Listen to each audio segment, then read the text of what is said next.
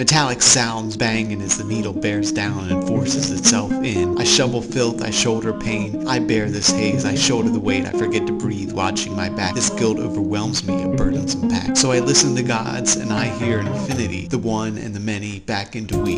These shattered shards, they fall into place, the pieces of the past, all of my days.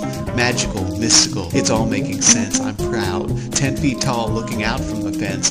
Gandhi, Lucifer, I look into me. In the mirror, I laugh at the mystery I see. I'm hearing transmissions from those underneath me. The dead, they're really speaking, you see, with knowledge and power and truth and communion and harmony and magical mystical union. And when the others have gone, I'll turn down the lights and adjust my crown of horns, recalculating my scorn. I'll move my hand and make reality bend, overlapping and flapping like a flag in the wind. I'll see all the truth as I look down below, and I wonder, am I going fast or are they all slow? I go even faster to see myself fly. I'm not even worried that maybe I'll die. I'm already dead, or maybe I'm not sure. Hungover and sipping gin and tonic since 4. I hear someone calling, get back here on Earth. You're not a god or some magical birth. I laugh at my role at this logic, absurd, and soon it's just sounds and patterns, not words. Abstracted shapes, sharp fears, damp emotions, gods, demons, and magical potions. Faster than fast, now I can't slow, cold and confused, nowhere to go. It's no more fun, now I'm quite sure.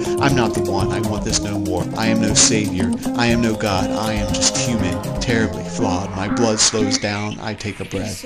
Looking around me, I see all the mess. Venu de la verrerie, il dit toujours la vérité et se marbre seul dans ses...